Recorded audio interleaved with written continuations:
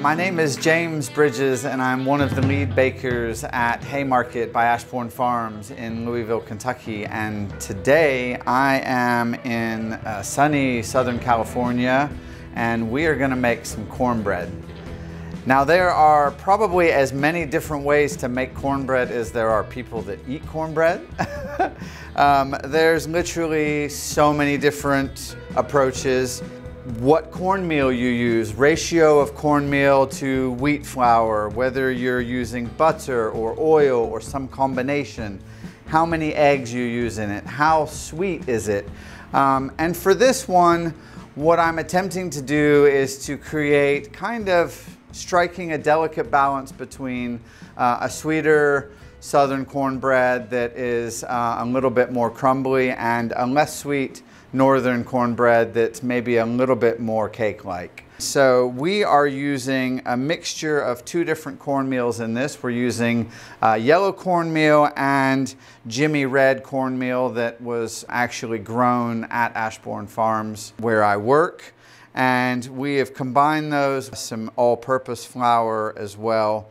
The first thing that I'm going to do is I'm just going to add our salt to our mixture of cornmeal and AP, and then give that a little stir to begin combining those dry ingredients. The two dry ingredients that I haven't added yet are the baking soda and the baking powder.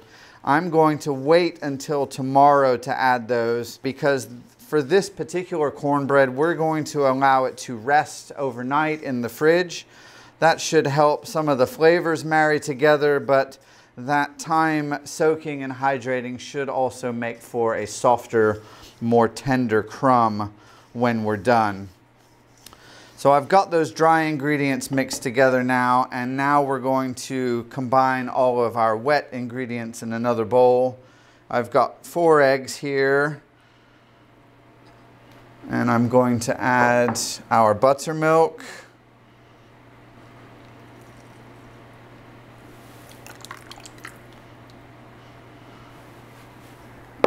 And now I'm just going to begin stirring that together. We don't really need to worry too much about whisking the eggs. We just need to break them up.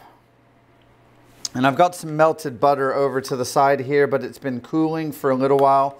We want to be careful that we don't add hot melted butter to cold eggs because that will curdle them.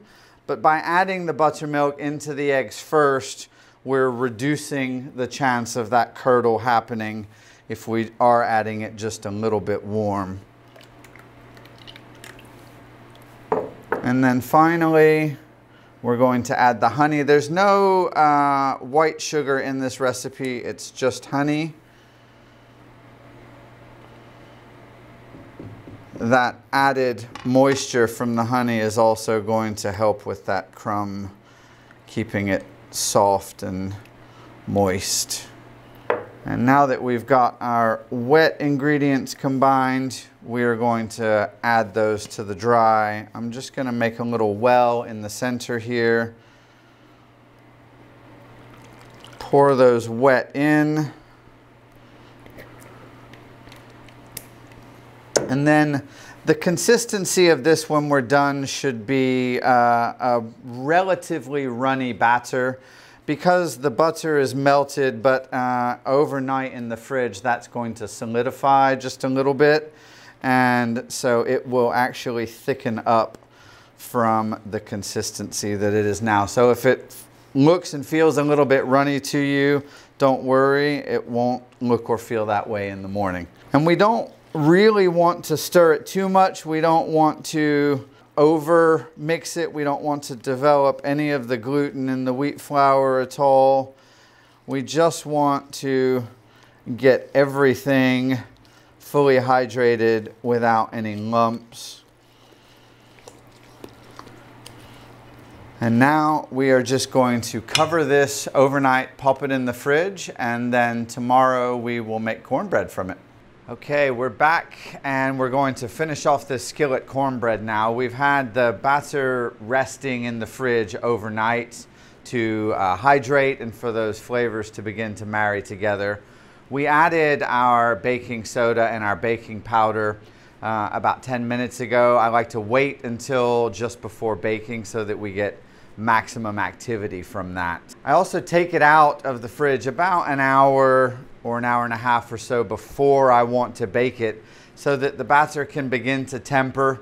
With all that butter in it, it begins to get really, really thick, and we want to be able to pour it out into the skillets. The first thing I'm going to do here is I'm going to add some butter to these skillets so that we can begin preheating them and get them nice and sizzling.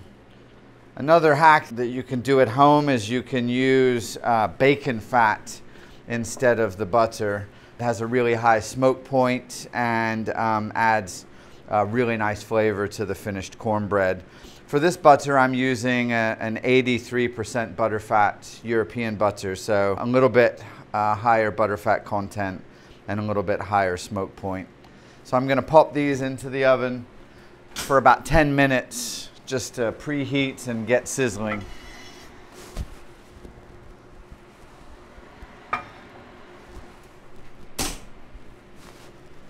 And then we'll check back in about 10 minutes and get that batter into these skillets.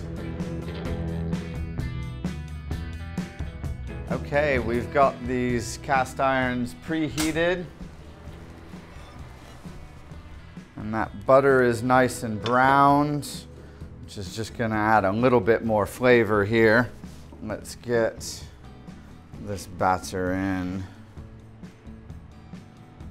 We're going to fill it about halfway because it's going to rise quite a bit in the oven.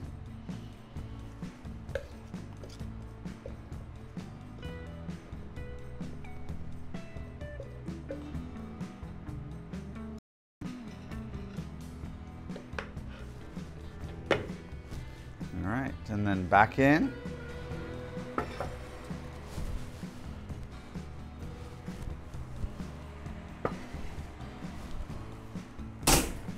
And we'll check on that in 15 minutes. It may take up to 25 minutes, so see you shortly.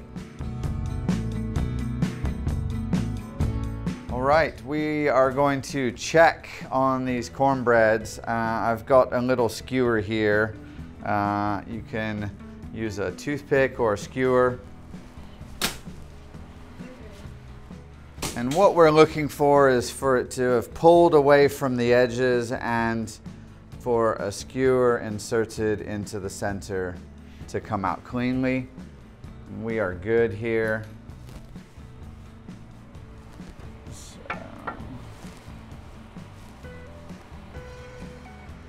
we have got a few more minutes on the larger one, but this smaller one is ready to go. So we're just going to let that cool for about 5 or 6 minutes, and then we will turn it out of the skillet onto a cooling rack and then enjoy.